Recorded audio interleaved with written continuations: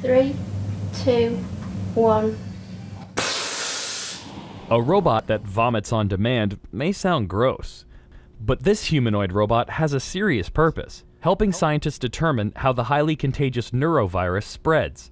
British researcher Catherine Makeson-Booth calls her creation Vomiting Larry. Larry is comprised of a mannequin head, which is known as Airway Larry, and he's what medical students use to practice things like laryngoscopies on the intubation.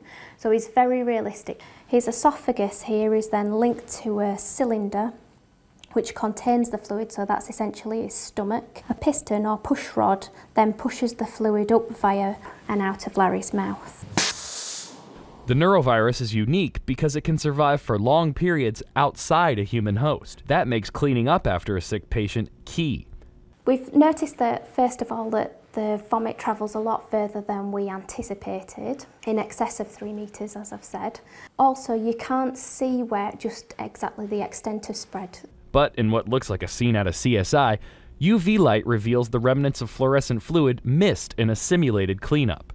Makeson-Booth hopes her research will prove an invaluable tool for medical students and be used to train cleaners on cruise ships and oil rigs where outbreaks can be particularly severe. Nick Dietz, CBSNews.com.